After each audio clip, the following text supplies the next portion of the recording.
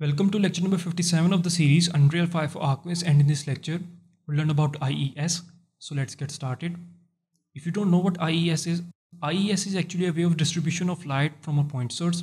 It's actually pretty straightforward. All we have to do is bring in a point light and apply some IES texture on it. Okay, so let's get straight into it. First of all, let me adjust the sun sky. I'll select my sun sky and let's adjust these values.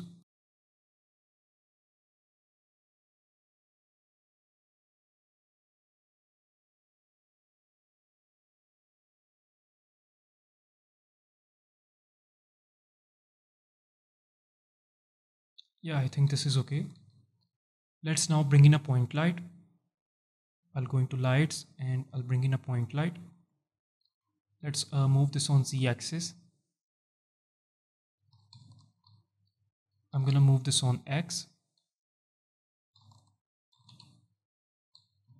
And let's move this on Y. Okay. Yeah. Let's increase the intensity. I'm gonna try 10,000. Yeah, I think this is okay. Let's now import IES Textures. I'll go into the content folder and I'll create a new folder. I'm gonna rename this as IES. I'll open this folder and let's import the IES Textures.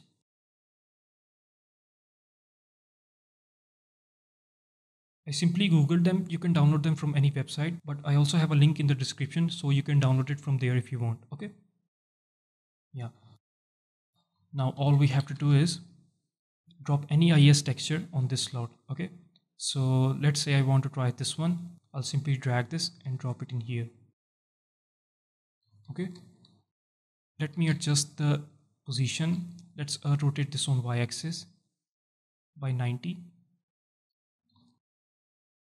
And let's increase the intensity. Let's try 20,000.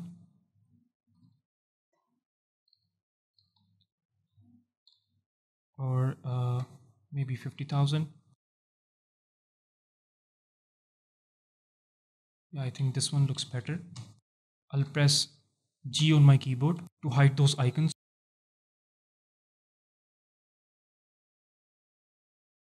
Let's press G to get them back. Let's try another texture. I'm gonna try this one.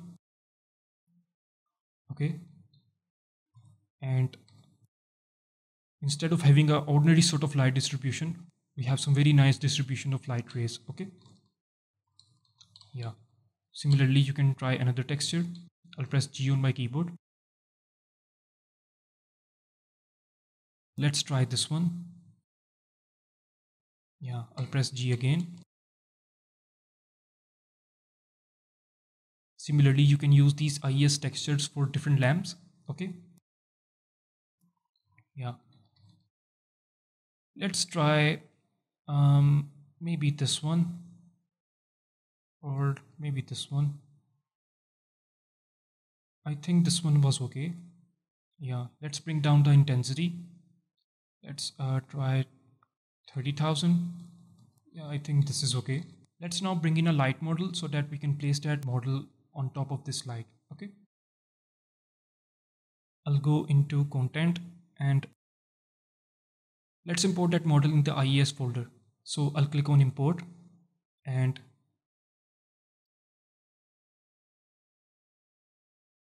I'll select this model and I'll import it.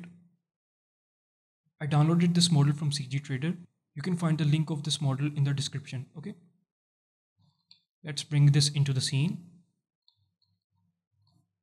I'll scale this up. Yeah. Let's rotate this on Z-axis by 90.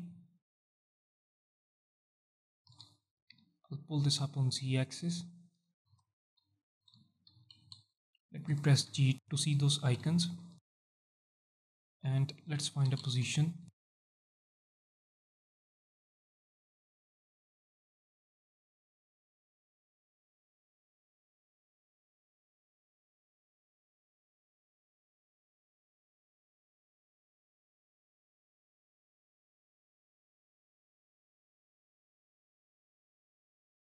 Yeah, I think this is okay.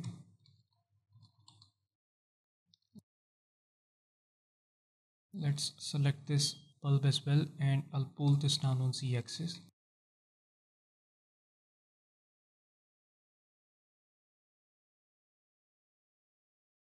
Yeah, I think this position is okay.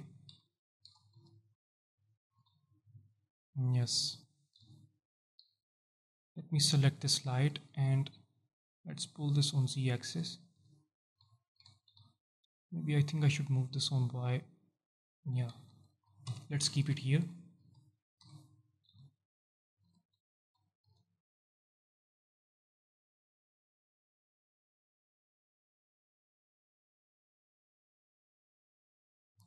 Fractionally move this down on Z axis.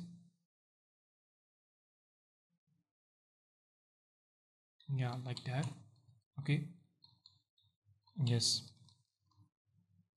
Let's find a texture. You can use any texture you want, but for the sake of simplicity, I'm just going to use this one. Okay.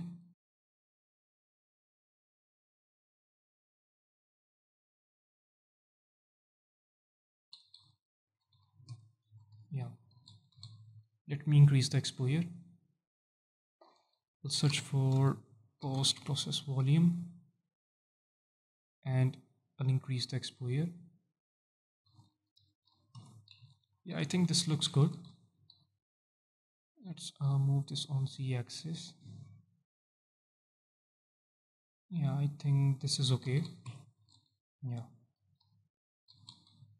You can try these IES textures on the spotlight as well, but I highly suggest you to use them on a point light, because in spotlight you'll have to adjust the cone angles, which may not allow the IES texture to direct the light properly. Okay. Yeah. So yes, that's it for this lecture, and in the next lecture we'll work on decals. So yes, I'll see you guys in the next one.